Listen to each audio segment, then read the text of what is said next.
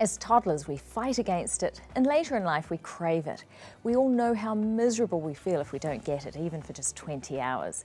But for some, every night is a fight to get that sweet stuff we call sleep. Insomnia can mean difficulty falling asleep or staying asleep, waking in the night, or rousing too early in the morning. Is it related to ill health? What can we do to prevent it? And is there a fix? Stand by, Go Healthy for Good starts right now. Hello and welcome to Go Healthy for Good. One thing you don't know about yourself is what you do when you're asleep. Meet George and his wife. She was alarmed by what happened to him when he slept. Watch. 7 years ago, my husband suffered, they said, a mild heart attack. Like a small vein behind a bigger vein got in trouble. And quite soon after the heart attack and after the treatment, he started putting on weight. And I really don't know how long it took, but it was happening, so the weight was increasing. And he started snoring. And it was worse and worse and so bad that maybe 4.5, 5 years into that, I got very scared. Not the noise bothered me, but I was afraid he would die. When he was sleeping, during his sleep at night, his breathing was so heavy, to say, and also he would big gaps in between breathing, in between breath, so pausing.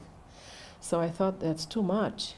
I never tried to measure it, to time it, but I realized it's long. So I was afraid that he would die. So, and also his sleep was not very healthy. He would sleep for 2-3 hours, then he would wake up and go for a walk in the house and continue on the living room couch. He said that's more comfortable, that he can sit like that better and stuff like that. So she saw me from outside, you see. So you were sleeping. And she was telling me, you have problems. You stop breathing and snoring, and snoring, it's common, but it was strong snoring. Yeah, very strong. So she saw me from outside, and that's very. But I knew from inside, I would wake up 7 times a night, and sometimes I just couldn't go back to sleep. I had to go on the couch, and I was tired the next day. I would fall asleep, especially when I'm driving, and this is horrible, and I found very, very disturbing.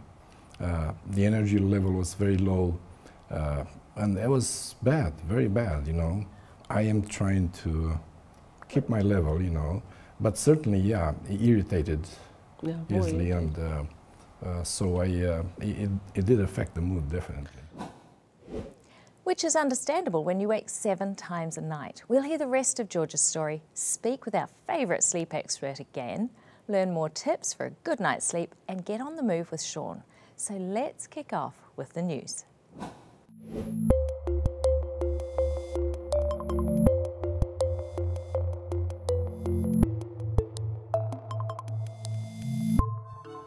In the headlines today, when you eat matters, children aging faster, and sleep suppresses suicide. Eating a large meal in the evening increases the risk for diabetes and heart disease. Researchers surveyed over 12,000 adults and found those who consumed at least 30% of their total daily calories after 6 p.m. had 25% higher chance of hypertension and 20% higher odds of pre-diabetes compared with those who ate less in the evening. Late eaters had higher fasting glucose, insulin and insulin resistance, and higher blood pressure. These are all risk factors for type 2 diabetes and heart disease, so be sure to consume more of your calories earlier in the day. Children who get less than the recommended 9 to 11 hours of sleep at night may be aging faster. Telomeres are the caps at the end of chromosomes that shorten with age. In a recent study, researchers measured the telomeres in over 1,500 kids aged 9 years of age. Comparing those who slept the most with those who slept the least, researchers found that each hour less of sleep reduced telomere length by 1.5%.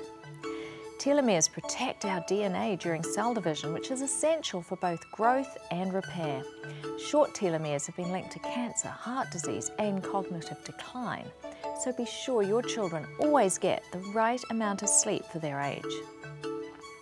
How long a teenager sleeps determines how likely they are to engage in risky behaviour and self-harm. Data from the Youth Risk Behaviour Survey, taken of 2007 to 2015, showed that more than 70% of high school students are now getting less than the recommended 8 hours of sleep per night. Less sleep was associated with increased odds of unsafe behaviours such as risk-taking while driving, that's drunk driving, potentially unsafe sexual activity, aggressive behaviour, and use of alcohol, tobacco and other drugs. The strongest associations were seen in relation to mood and self-harm.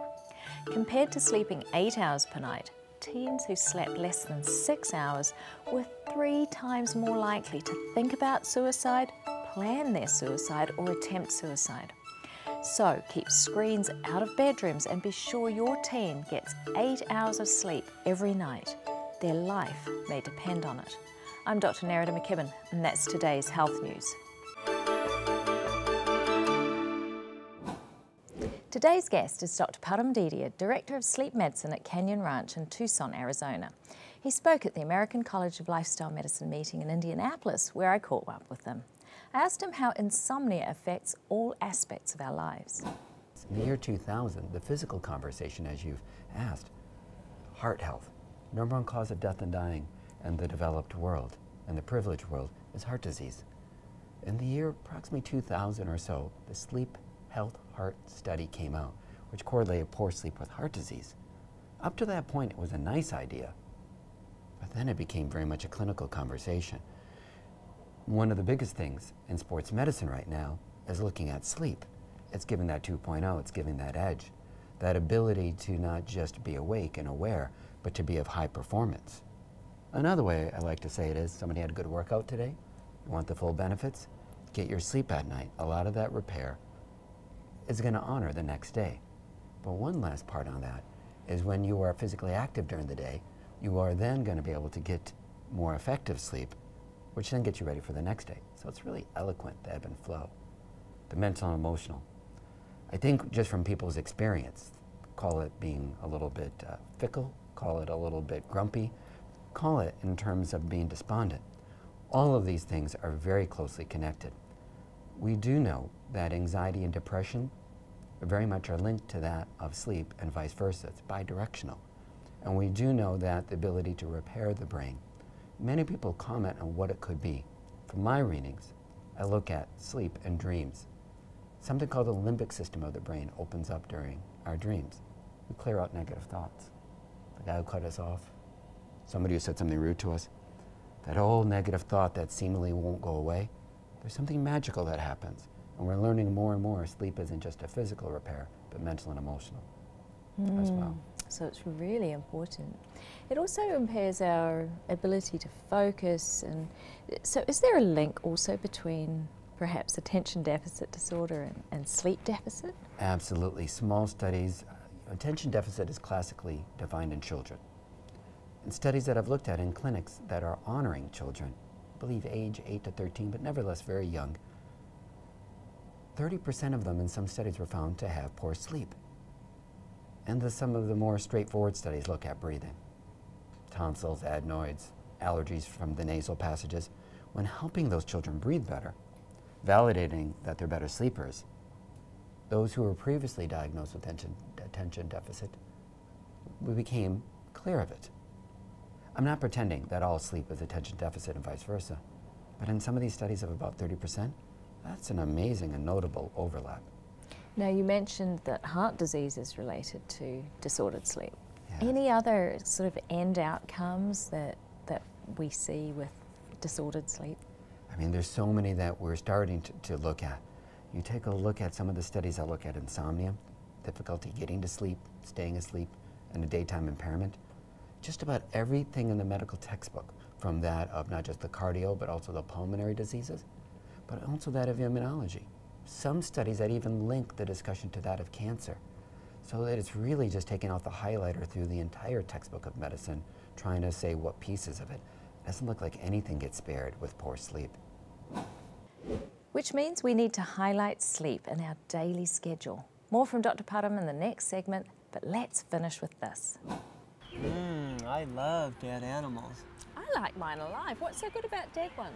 They taste good. Oh, but those factory farmed animals are full of antibiotics. Oh, more antibiotics in my diet. Well, that's like eating preventive medicine. That's good for me, isn't it? No, regular antibiotics cause bacterial resistance and create superbugs, and they maim and kill. Oh, that's not good, is it? And those factory farmed animals are given hormones. Oh, more hormones in my diet. Well, that will make us men more manly and you women more womanly, won't it? Not necessarily. What if it makes women more manly and men more feminine and maybe impotent? Oh, that's not good at all. And maybe it would make cancers grow faster. Oh, cancer's growing more fast? That's terrible. And then there's E. coli and salmonella, foodborne diseases found in beef and chicken. That's beef, isn't it? Yes, it is. Do you want to hear more? Oh, I feel sick. Get me a doctor. I'm a doctor. How can I help? Stop talking about meat. Oh, you mean you don't want to hear about listeriosis and botulism, which cause miscarriages and death? Oh, I feel sick. Oh, grow up. You're fine. I am? Yes, you just need to be a lot more careful about what you eat. And so do you. Doctor's orders.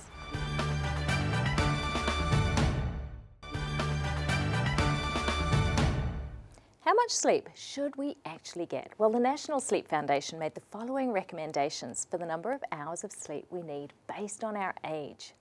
For newborns less than 3 months old, it's 14 to 17 hours. For infants 4 months to a year old, 12 to 15 hours. For toddlers, 11 to 14 hours. Preschoolers, 10 to 13 hours. By the time you get to school, you're down to 9 to 11 hours. And teenagers still need more than adults at 8 to 10 hours. Adults, 7 to 9 hours. And older adults over 65, you actually need almost as much sleep, 7 to 8 hours. And if we don't get enough, we get grumpy and emotional. It affects our relationships. And then if we actually look at the brain, there's a 60 to 80% drop in the blood flow to the frontal lobe and the thalamus. Now that sets us up for depression, poor decision making, and cognitive impairment. We actually can't concentrate very well. We become clumsy.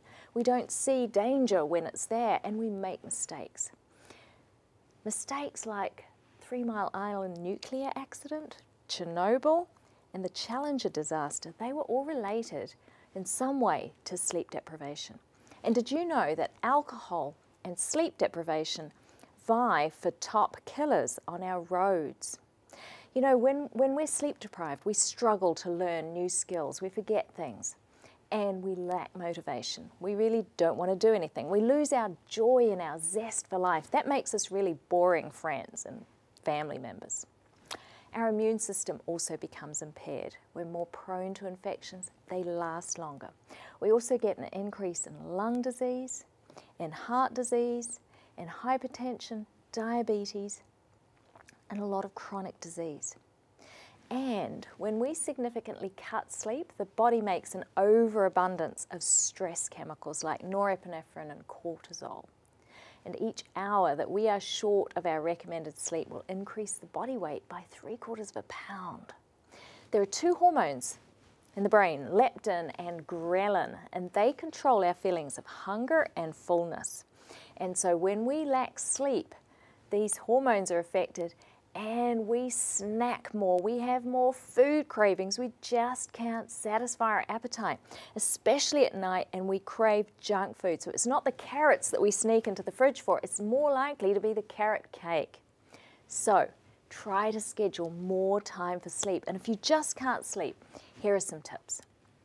The body makes a substance called adenosine. The more adenosine we have, the more time our brain spends in deep sleep. So how do we stimulate more production of adenosine? Exercise.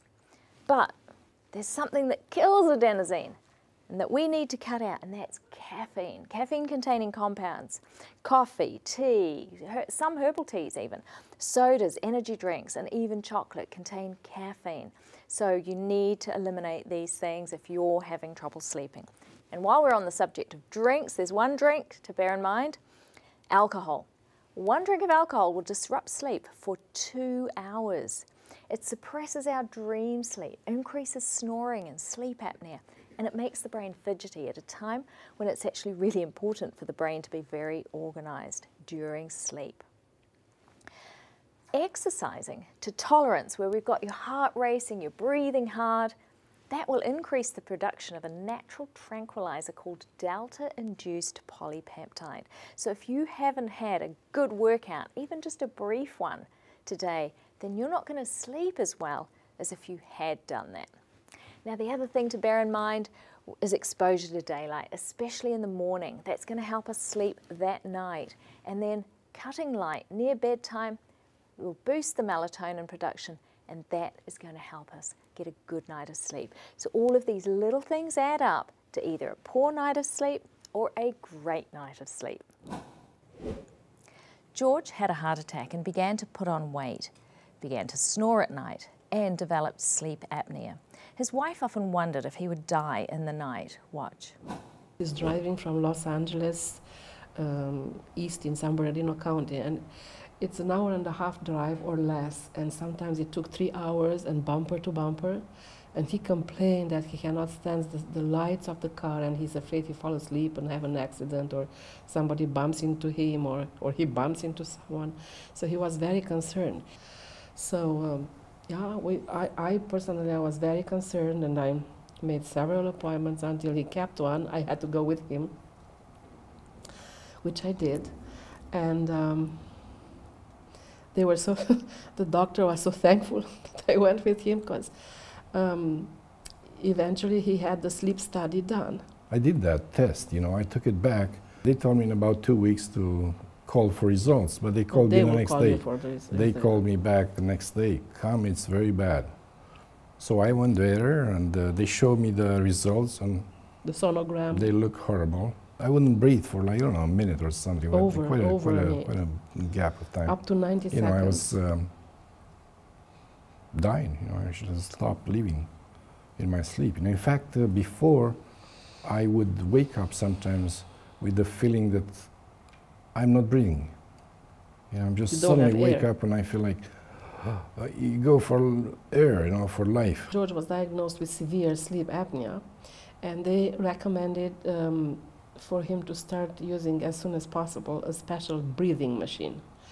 And I was afraid it's going to be the CPAP, you know, the big, and I know he wouldn't stand it on his face entirely, and it also, that one also makes a noise. So they tried to show it to us to see how it looks, and they said, oh, it's very easy, and tried to show how it works, and he got very positive about it, so I was happy. Happy indeed, and so was George, and we'll hear why later in the show. I asked today's guest, sleep specialist Dr. Param Didia, to explain the relationship between what we eat and how we sleep. I often get asked, is there a magical food? We all want that. And there's no question. What bedtime treat would be that sweet? Oh, yes. What we're finding is that this conversation potentially is related to the timing and the amount of the food that really is going to have the great impact. You know, we spend most of our energy during the daytime, so conventional wisdom that appeals to us is to make sure you have enough energy during the daytime. But having something energy-rich at night may seemingly make you tired, because you get that huge up of sugar, and then you get that crash, that bit of coma. We also do need to appreciate that the gut needs to digest that, and therefore can be pro-inflammatory. Inflammation at nighttime is not helpful at all to be able to get that out of sleep. So having something much more modest and easier to digest. We find that real food is much easier to digest overall. There's always variation from person to person, but sticking with something that's much closer to nature, absolutely overall, in the clinical experience I've seen, shows itself to be true. So you say real food, meaning simple ingredients, not packaged and all that high fat, sugar, salt. So real food, especially towards the later in the day, but preferably all day. Yes, you will also want to appreciate the timing in another way. There's some provocative studies that really tap into that which was given the Nobel Prize last year, the circadian rhythm. We have an internal clock. We have external factors that impact that clock. And among the things that we've appreciated is having breakfast. right? There's always been a debate. Should we have or not have that breakfast? You read these journals, you read it in the news. And I'm not pretending one size fits all, but when the body has a system and is regular, we entrain the body in a helpful way. Some of my colleagues who do the work in cognitive behavioral therapy will tell me, gosh, instituting breakfast can sometimes make a huge benefit. I'm intrigued and amazed when I hear something like that. It gets me very curious about this and how we can help people in a real way rather than making something holistically overwhelming. Is it true that poor sleep makes you choose highly processed food? There's no question in my mind that the sleepy person is the craving person.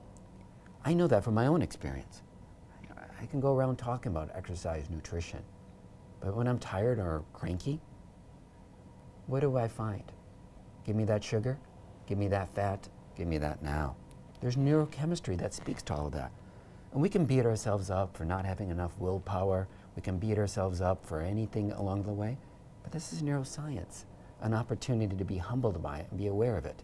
There's no way to overthink this or outthink yourself from that of your cravings. They kind of come on before we know it. That's so true. Now, I'm thinking, you know, you mentioned circadian rhythm, and what about people who work shifts? How do they get around this? Because I notice when I'm on a night shift, I'll crave all of that stuff, but also I'm struggling to sleep.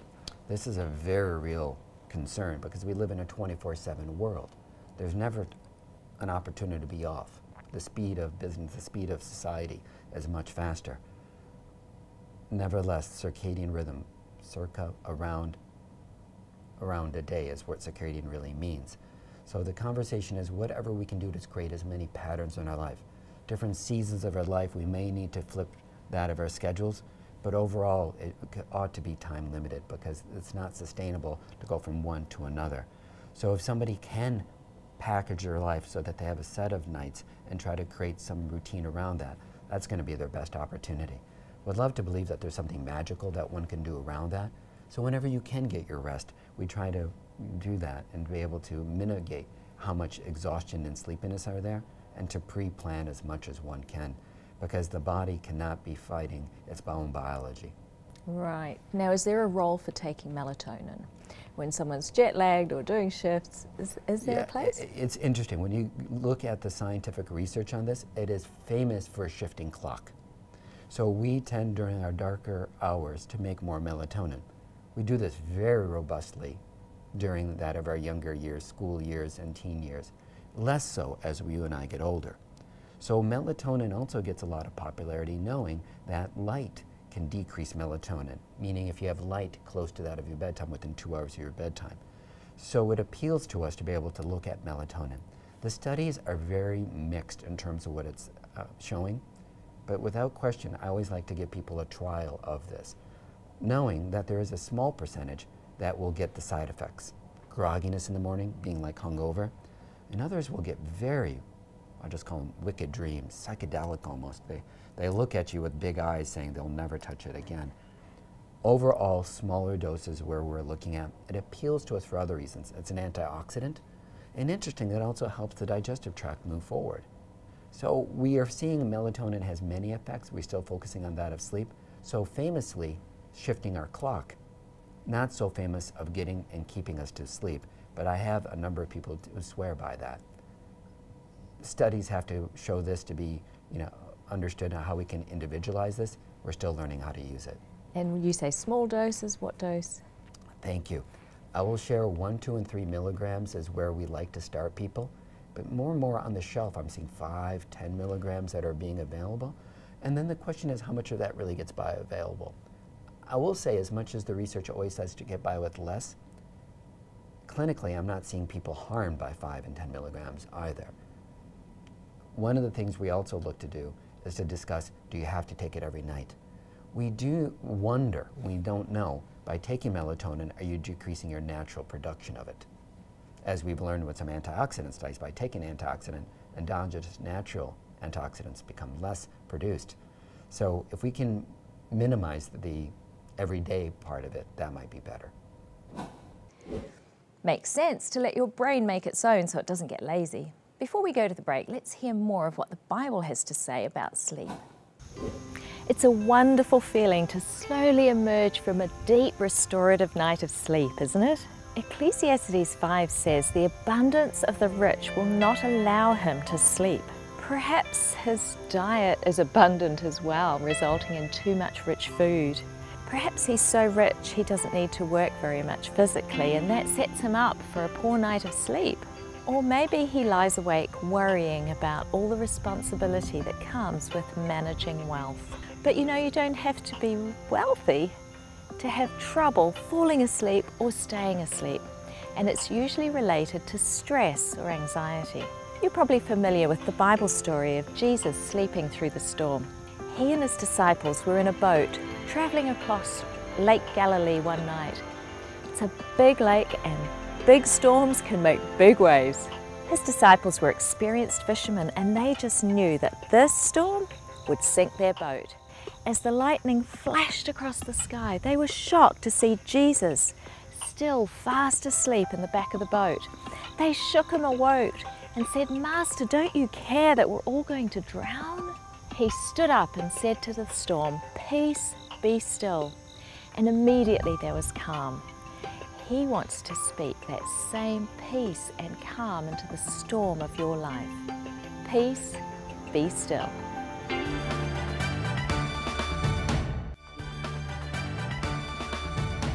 You know, most of us don't move enough. That's why it's been said that many more people rust out than wear out. So don't sit there rusting. What kind of rust prevention have you got for us today, Sean? We are all about the anti-rust, right? Yeah. So we're gonna grab a dumbbell today and we're gonna work in different directions, all right? And talking about taking the rust off, going in different directions really pinpoints, you know, us not going in a certain direction. And if we feel certain things, we know we need to, there's room for improvement. Right. So let's get warmed up. We're gonna do a forward lunge, all right? We have some forward lunges in there today, but we're just gonna do an alternating forward lunge, just going forward and back, okay? You can always add to this by doing an arm reach every time you do a lunge. This allows your arms to get warmed up because we have an arm exercise or push-up. No! Right? So this is a good way to get warmed Wash up. your mouth out. I know. You love it. All right, 3, 2, and 1. All right, for this exercise, you can choose to use a dumbbell or you can choose to not use a dumbbell. There's a lot of moving parts and we're talking about different directions that we typically don't work.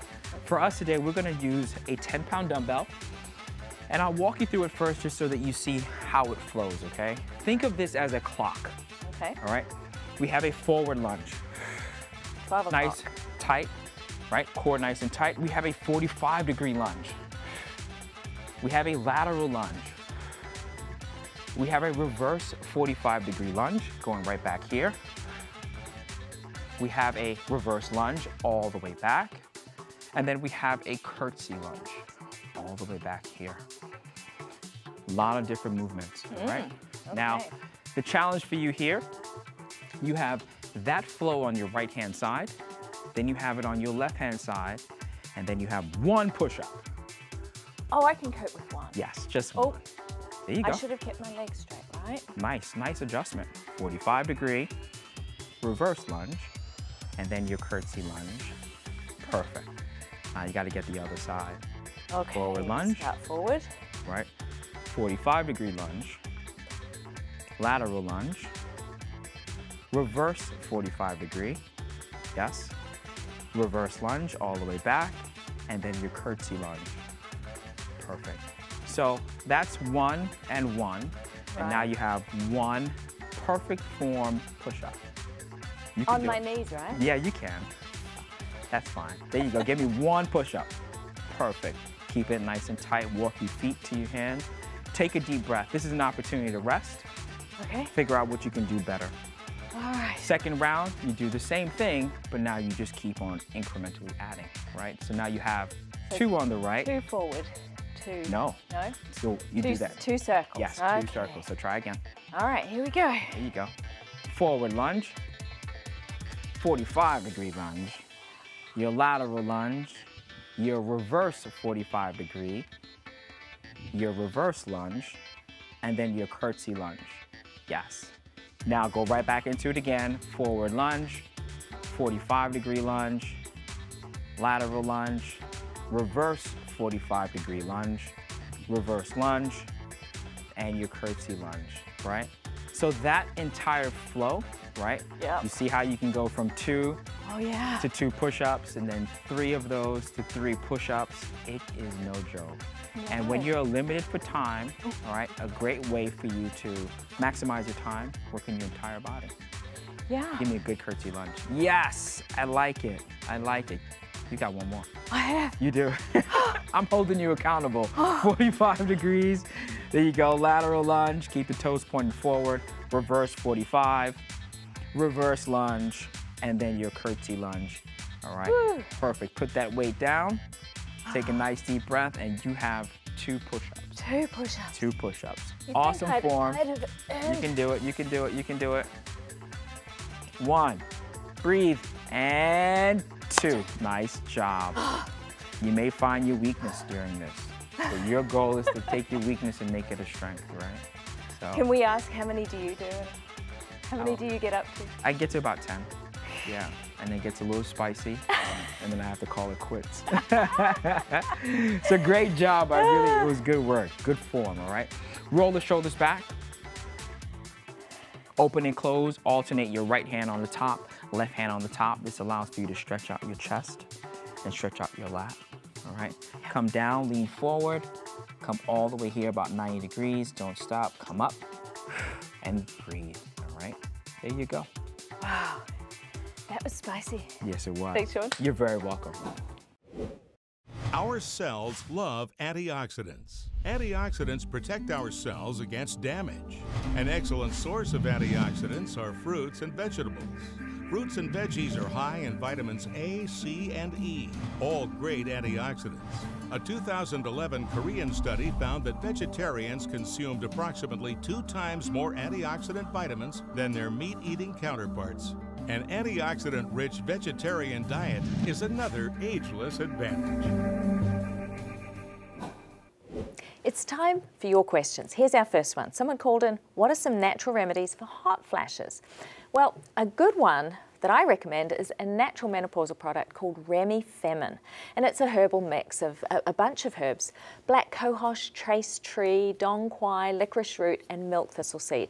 But only use it if you check first with your doctor that they won't interfere with any medication you're on, and be sure you're not that you don't have high blood pressure, that you're not on blood pressure medications. Or if you are, you just need to monitor your blood pressure if you do start taking them.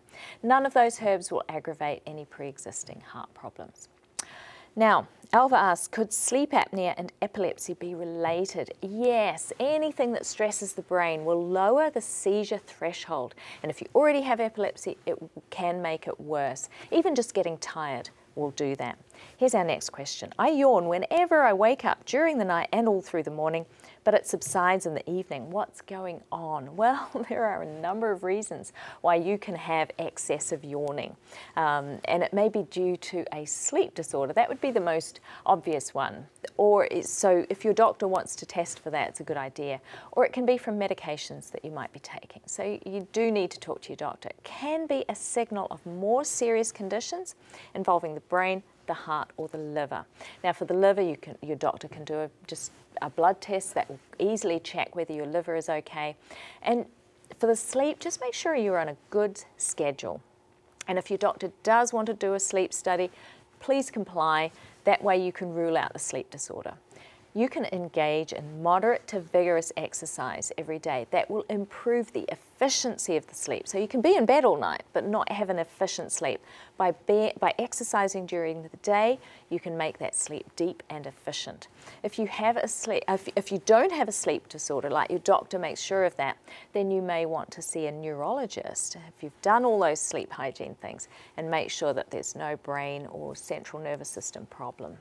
Now, love to hear from you. Send in your questions. You can leave them on our phone, text them, go to the website, or become part of our Facebook community where you get health tips during the day, and also you can get videos and just stay in touch that way. So we always love to invite you to join our Facebook community. Now, let's go shopping. Strawberries were mentioned in ancient Roman literature in references to their medicinal uses. The French brought them wild from the forest into their gardens in the 1300s. Art in the Renaissance used the strawberry to symbolize perfect righteousness, and at that time the plant was used to treat depression. Now it's rightfully used for food, mostly eaten raw, but with high-calorie additives like sugar and cream. However, they are so yummy, just as they are. High in fiber and potassium, research shows that they boost the immune system.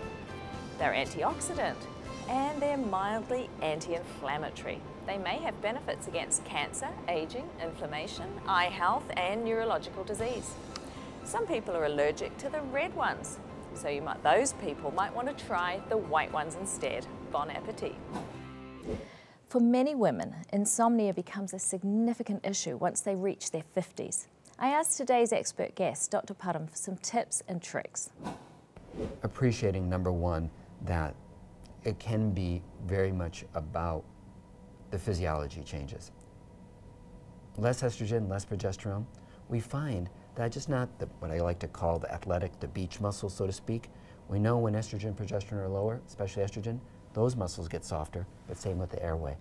So we do know that some of those sleep breathing, call it sleep apnea, become much more notable.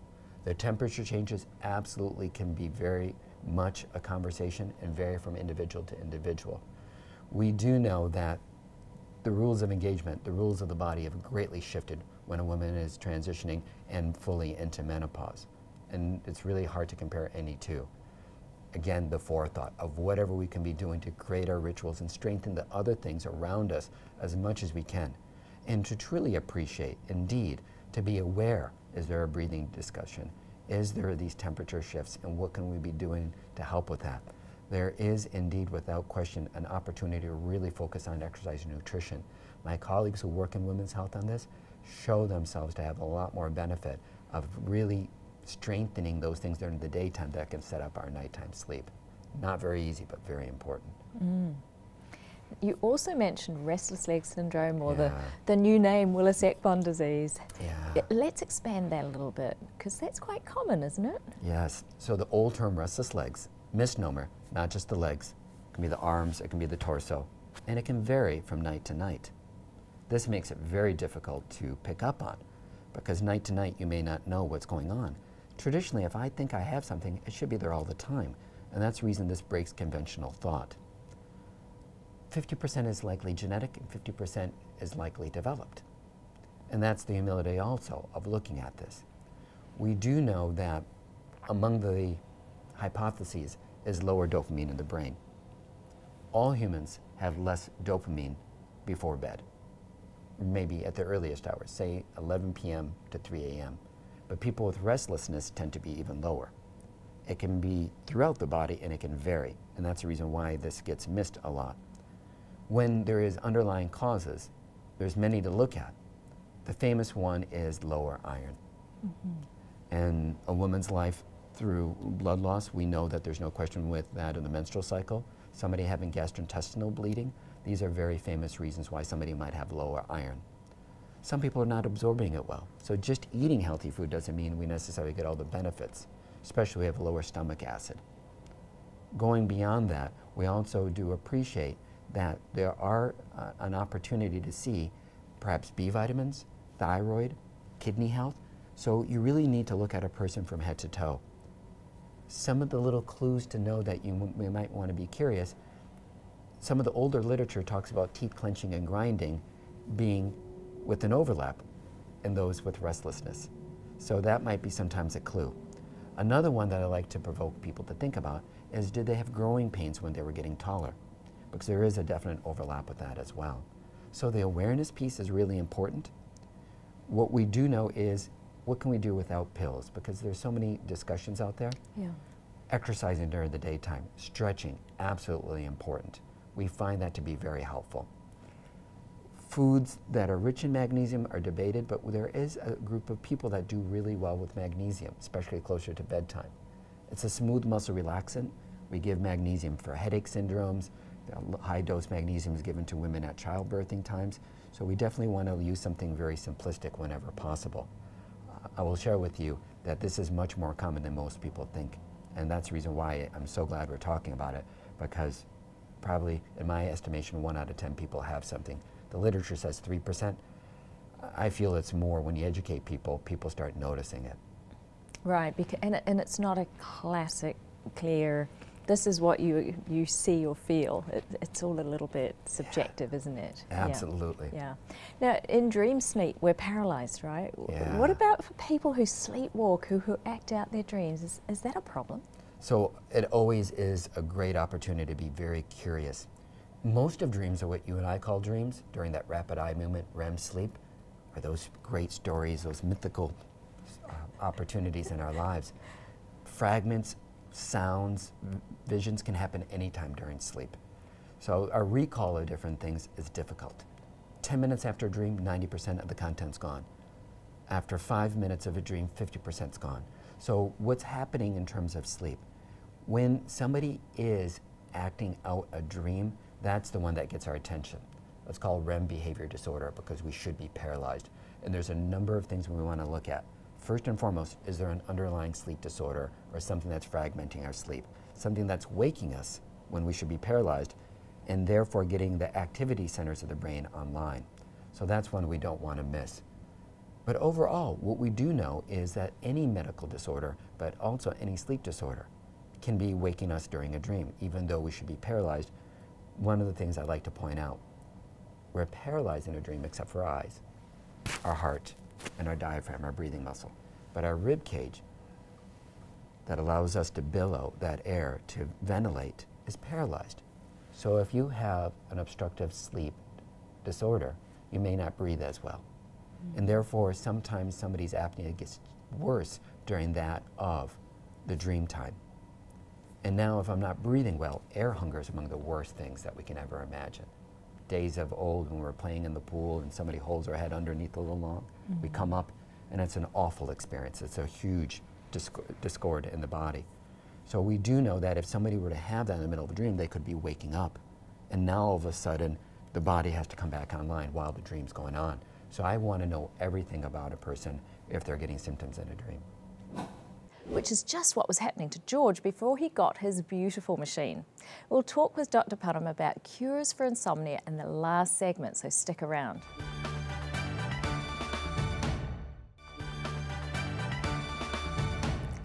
George was waking up 7 times a night with desperate feelings of air hunger from severe sleep apnea. His wife kept making appointments at the sleep clinic for him, but he refused to go. After 6 appointments, he finally agreed, and the sleep study was so bad they gave him a ventilation machine the very next day. That night, he slept for 13 hours straight and had dreams for the first time in years. Watch. And the first night when he started, he slept from 9:30 to almost 8 o'clock. Yeah, That non-stop. never happened. Non-stop. That And was he said amazing. his sleep was so restful. I believe the first night when I used this machine, I had dreams. I used to have dreams before, and I enjoyed them. Most of the time, beautiful dreams. And I didn't have dreams for years. And I knew, as much as I know about this part of life, you know, I am not a doctor, but I knew that my body went into that deep sleep cycle, and I'm so amazed. You know, it's a beautiful machine. I mean, now that I'm using this machine and I'm sleeping all night non-stop, I feel so much better. I feel energized, and I feel the body has enough oxygen. You know, the way it works is so amazing. It has a mask with a tube, and it has some kind of electronic device that pushes the air a certain stream. So when you inhale, it forces the air into your lungs, but you know, anytime you try to exhale, it just stops, and it's just absolutely no, it doesn't bother you at all. But it's so fascinated. But now, if I sleep without, let's see, sometimes I just, you know, start to have a snooze, my body is reacting in the same way. I inhale deeply. You know, my body is like being conditioned now, programmed to follow that. You know, the electronic pattern. It's fascinating, and I sleep very well. I sleep when I go to bed 10:30, and I get up, 4 o'clock. Usually I'm an early bird, so I get up at 4 or so, 5 o'clock, nonstop. Oh, I feel very good. I start singing in the morning, which is so wonderful. And yeah, no problem with behind the wheel. I think it's behind I get bored. I don't like driving. So it's probably because I get so bored driving that I have the tendency to, but it's not so bad as before, because I sleep better. And what I see is the change of oxygen in my body. The fact that I breathe so deeply, I'm forced, but in a very gentle and beautiful way. It is a wonderful machine. And I have it. I told my wife I should get another one, because if this one breaks down, I'm in trouble, By the time I get another one, I better have one ready with me. Somebody has the problems, and I know a lot of people do, snoring or problems with breathing in the night. I would wake up in the morning before I got this machine with my throat so dry, and I knew that it's because I was not breathing on my nose, rather because snoring, opened my mouth, and my throat was so dry. Not now. Personally, I could rest better because I don't get panicky because I hear how he breathes. So anytime I wake up or he's breathing normally, and that's because you witnessed it before. Now it looks like a miracle. When you don't breathe properly for a while and then you see somebody normal, it's like, wow. I have peace of mind after this happened, and he looks happier. His disposition is better. That's what I feel. You could see a person that didn't rest for a few nights. It's all miserable. So something like that. So as soon as he started using it, his driving was better and everything. As I said, I give all the credits to my wife. I'm so happy that she was so determined to push me to do this,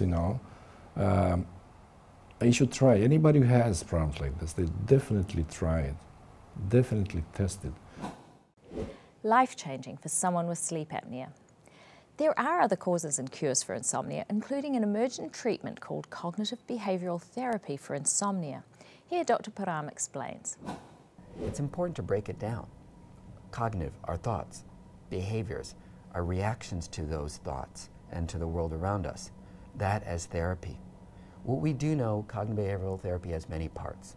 One of them is understanding something called stimulus control, something else appreciating that of sleep restriction, and also getting into appreciating the cognitive restructuring and relaxation.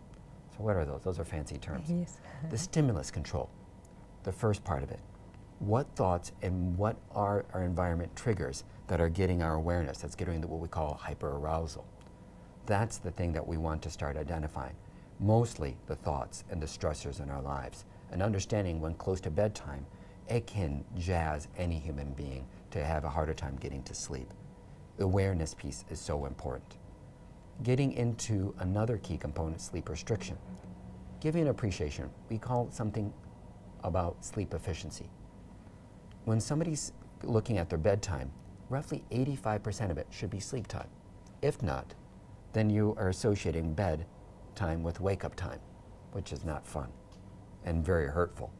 So what we want to appreciate, say somebody's getting 9 hours of bedtime, but already sleeping for 5.5. And after they do sleep logs or diaries for, say, 2 weeks, we'll do something pretty drastic. We'll say, you're going to go to bed at midnight, it looks like?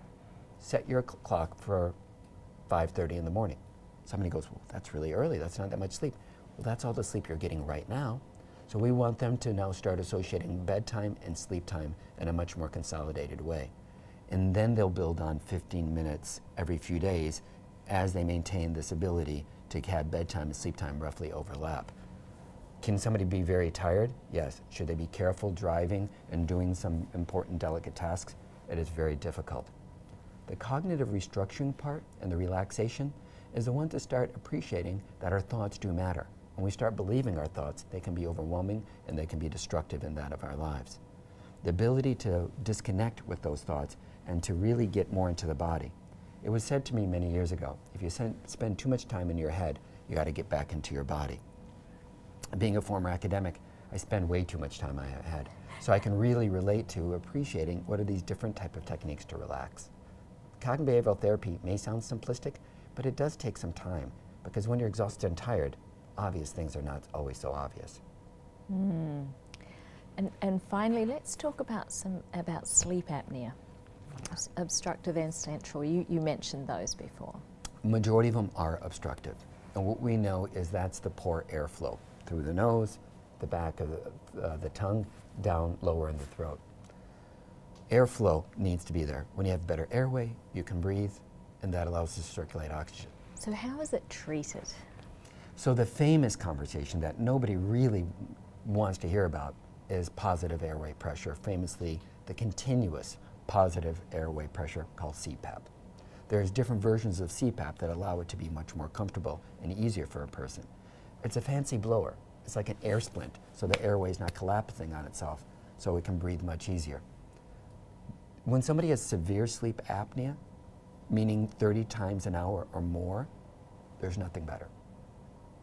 There are some other things to look at, the different categories of it, the mild to moderate, a dental device that moves the lower jaw forward. So I always tell people to think about it. Go ahead and make a snore sound. And then, right, I'll just mimic it. I'll be awkward so no one else has to worry about them making the sound. Now, move in the lower jaw so the top and bottom teeth are more on top of one another. It's harder to snore for some of us when our lower jaw is forward. So dental appliances can be very helpful if somebody's a back sleeper and their jaw is falling back and collapsing their airway, or some of those people that just need more room and need to move that forward. For other people, it's opening up the nasal passages. For other people, it's time to put the nightcap down. Better yet, nobody really should take a nightcap, meaning alcohol, before bed. It's a muscle relaxant. It also relaxes the muscles. And for the first hour right after having a nightcap, you'll be more relaxed and also have the airway more relaxed. In the second hour, the brain's more fidgety as it's clearing out the toxins of alcohol. So that's really important to help people learn that if they're going to have beer, wine, spirits, not have it just before bedtime. Weight loss, very fickle. When we gain weight, it doesn't just go outward, it can go inward, and it can make it much more difficult to have a deep breath and to have effective breathing. When somebody gains weight, it's harder to breathe and they don't sleep as well. But if they sleep better, they tend to lose weight. So it's really fickle, and you gotta jump in and help with people as they start this conversation, as they start experimenting with it. It's usually the first ways to enter this whole discussion. The central sleep apnea tends to be the ones where the brain forgets to trigger that of a breath, and there's some very sophisticated machines that help the timing of breath and have a backup rate, so they initiate a breath if the brain forgets. Less common, but it's still there, and that's the reason why a sleep study can help differentiate these. Often people will just fall back on sleeping pills. If somebody came into me with excruciating pain, I would talk to them about how to control their pain. And would that of pharmaceutical and pills be reasonable? Yes. It shouldn't be the first, second, and third answer and then no other. In other words, it may be the right thing at the right time, but then speak about how long someone should be on that. Whenever looking at insomnia, that's where really this is discussing, we have to look at signs and symptoms, but people then usually run to treatment. You gotta look at what's going on, why is it happening? Start really getting down to the causes. So sometimes when somebody's so exhausted and despondent, I think it's compassionate and helpful. Rarely do I believe anybody needs these lifelong. Somebody has brain trauma, somebody has out of a brain surgery, they may need it long term. But I always like to suggest it as such. Let the pills be a bridge, but not an island. I don't want somebody on a pill lifelong, but to help that person to make a transition. Some people will say they don't have time to do the others, but the side effects do accumulate. There's a famous appreciation of something in science called Beer's criteria. It means at a certain age, our pharmaceuticals can have much more side effects, especially that work in the brain's chemistry. So with the biggest conversations of any sedative, hypnotics as we call them, is grogginess. When you wake up in the middle of the night, you're more likely to slip and fall. You're more likely to do some things that are not very helpful to yourself. And that can really be destructive and potentially even deadly. So the right thing for the right person at the right time. So if you know you have a problem with sleep, be sure to seek help. Don't delay like George did, losing quality of life day after day, altering body, mind and spirit. If your problem is sleep apnea, see a sleep specialist. If it's insomnia, get a self-help book or see a psychologist for cognitive behavioural therapy. If you have shift work, consider melatonin. And if it's restless leg syndrome, be sure you have no deficiencies. And if you don't have a sleep disorder, be sure to honour bedtime so you get 7 to 9 hours of sleep every night.